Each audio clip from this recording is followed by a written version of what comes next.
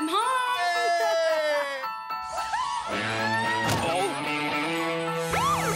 Nora, right? Nora. Happy holidays, Josh. Christmas isn't Christmas without Hallmark, right? So why do you think people just love Hallmark holiday movies and shows so much? For me anyway, like it puts me in the mindset of wanting to see the world and as a result, my life, the way that it could be. Like I want the best possible version. It's like the optimism and the possibility to like jump from the reflection of the challenges of the year into like, but let's start the new year. Like we really like could. a Hallmark movie. Yeah, I think it sets the tone, it sets the mood. It reminds people to like express your love and it's safe and fun for everybody. It's the way we all start the countdown to Christmas. I mean, as soon as these movies start coming on, it puts you in the mood.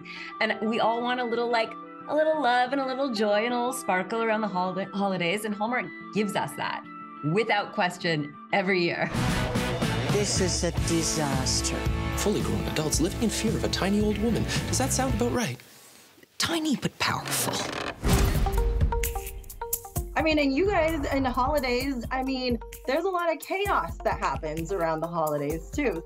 This show in particular really shows us our world, like the chaos, the drama, the love, the good times, the bad times, the messes, the failures, the success, all of the emotion that we feel at the holidays with our own families is packed into this, and it's packed into this cast. Yeah. And this cast love each other, and we disagree like family members because we always know that we're always gonna love each other.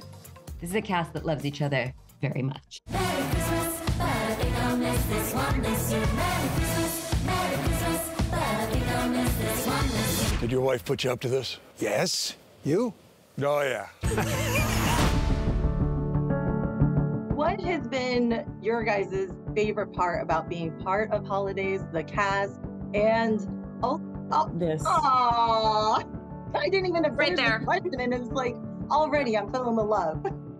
There's 35 of us, right, in the main cast. And so if you went out into the street and you grabbed 35 people at random who didn't know each other, and you stuck them in the living room of a house, and you went away and you came back an hour later, the likelihood that what you're gonna find is everyone laughing, paired off into intense, beautiful conversations, like just like talking to each other as if they'd known each other their whole lives. That's not gonna happen. That's just not how it goes, right? That was our cast.